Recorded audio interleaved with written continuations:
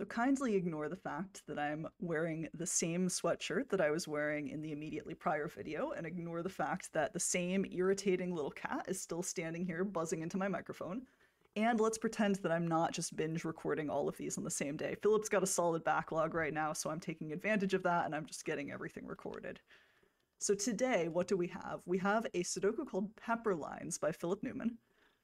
And we have normal Sudoku rules. So this is going to mean digits 1 through 9 in each row, each column, and each marked 3x3 region. Baby, your other mom will be home really soon, okay?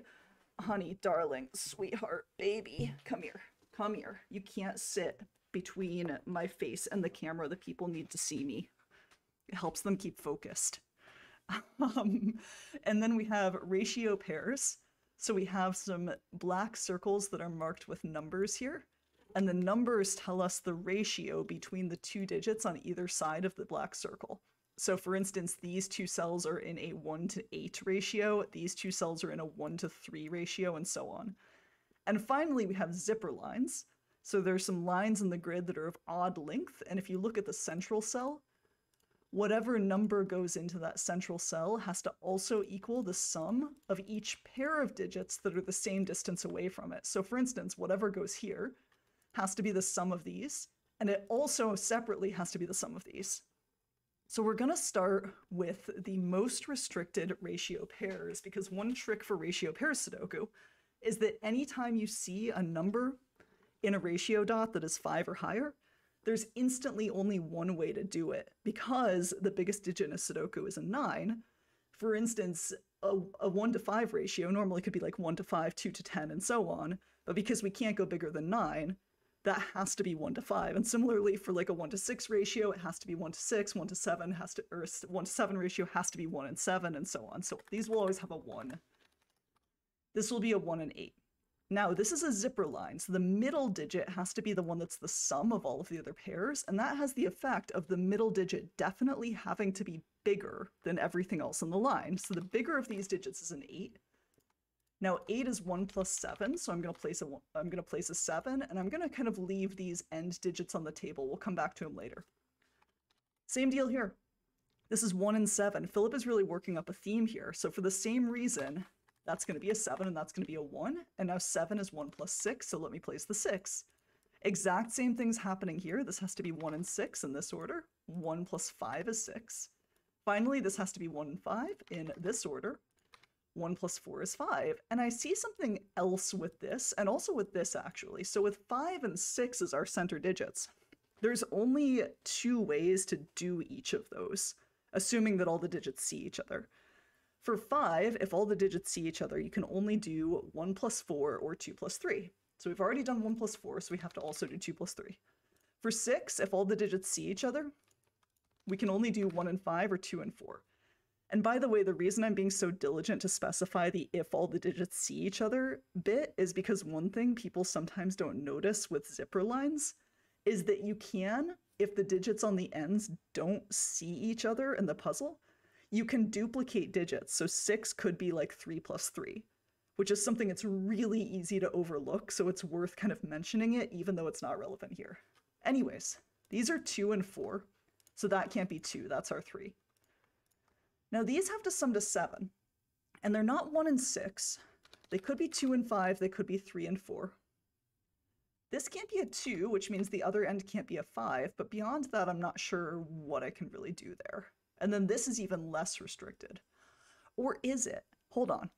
Hold the phone. So I just noticed the interaction between this and the zipper line. So first of all, 8 in column 1 can't go in those cells, can't go here, so it goes here. So we've used basically all of our low digits here. The only digits we have remaining are 6, 7, and 9 for these 3 cells. This can't be a 7 by Sudoku, and really the kicker here is that that can't be a 9 either, because 9 can't sum with another Sudoku digit to make a central digit of 8. That has to be 6. Those don't have to be 6, though. Good lord, Clover. And that has to be 2, because 6 plus 2 is 8. So this can't be 2, and this can't be 5. And we also can resolve our 7-9 pair now, because we have this 7 here. Beautiful. We now know this is a 3-4 pair, because we got rid of 2 from both ends, so it definitely can't be 2 plus 5. So with a 3-4 pair there, that's now a 2 and that's now a 4.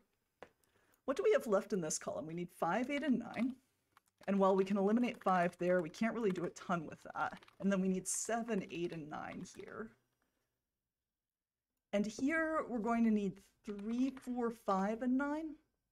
And I don't think we're going to squeeze a whole lot more out of these long zipper lines, so let's see what we can do with the rest of the grid. So we have to make a decision. Are we going to work with our ratio dots, or are we going to work with the zipper lines? I'm leaning towards ratio dots because I've noticed that these two relatively large ratio dots both have 1s in their columns. That has to be meaningful. So a ratio of 1 to 4, not including a 1, has to be 2 and 8. So that's a 2-8 pair.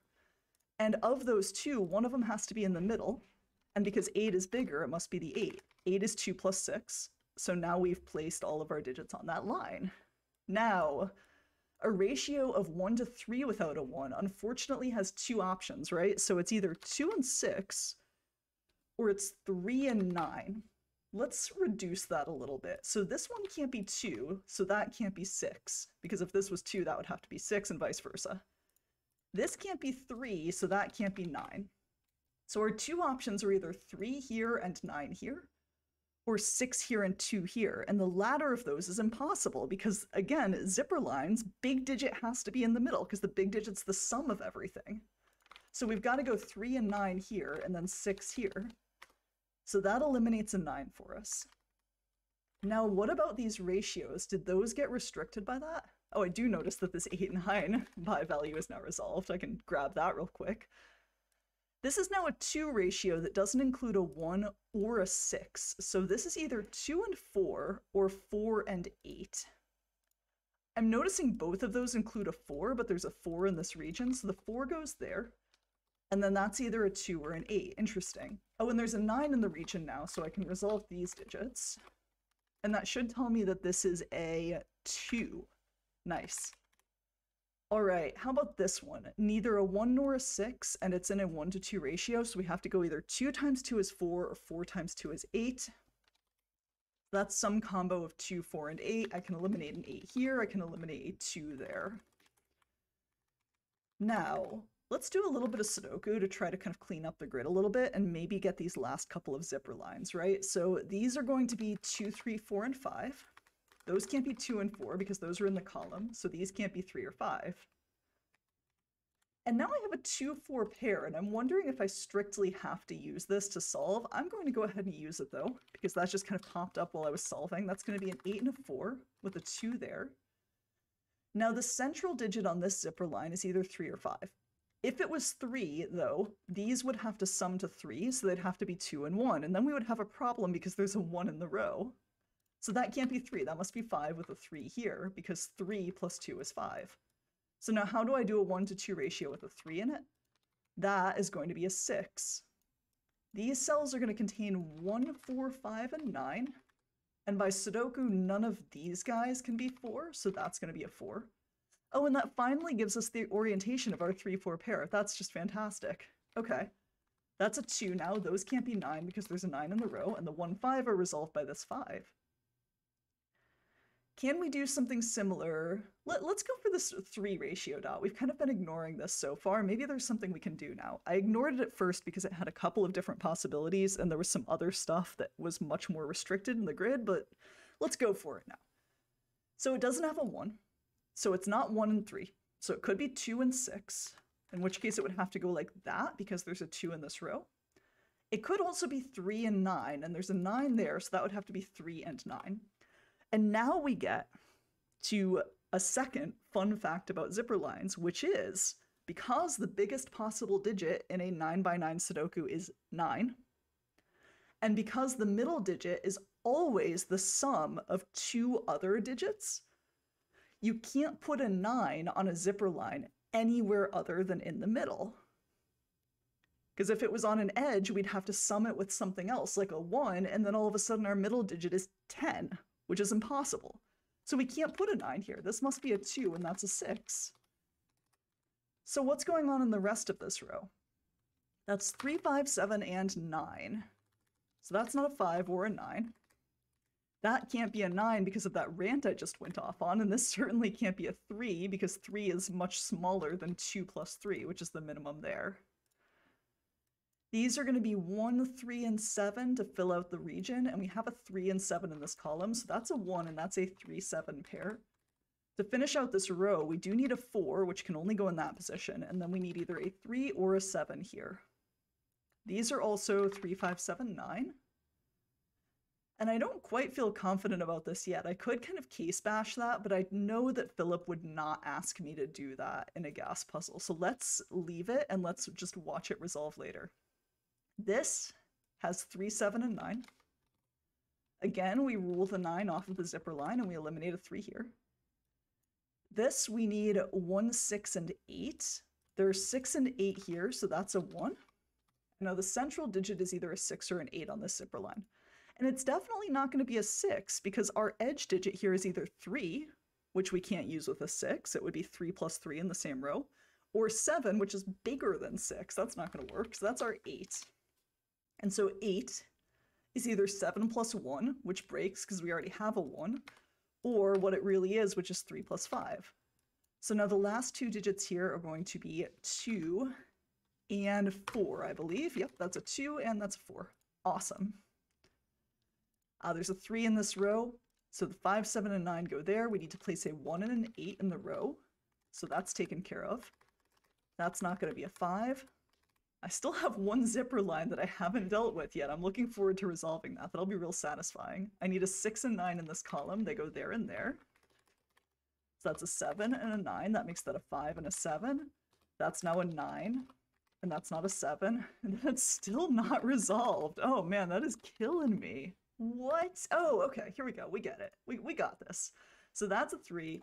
That makes this a 9. It makes this a 5. It makes this a 9. And maybe we waited too long because now we're going to get this half of the line just by Sudoku. We did, of course, need this earlier in the solve. For instance, we had to rule a 9 off of that cell. So it's not like the zipper line is pointless. We just got these two cells on it without really referring to the zipper line stuff.